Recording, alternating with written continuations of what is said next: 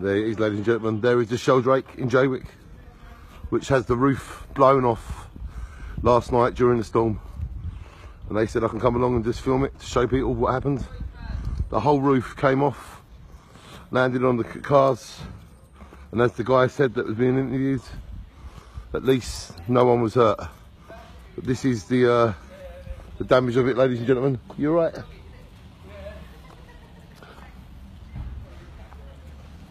There it is. You alright?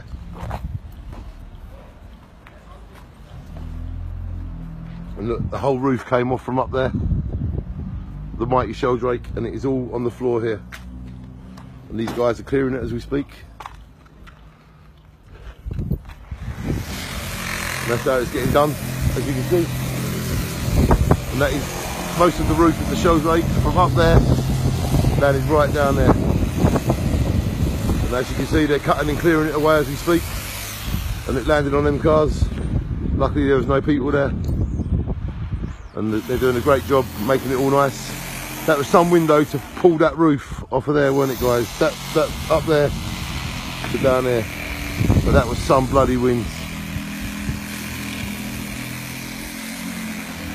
And you can see from up there, we're going to have a look from around the back in a minute. There you go, guys.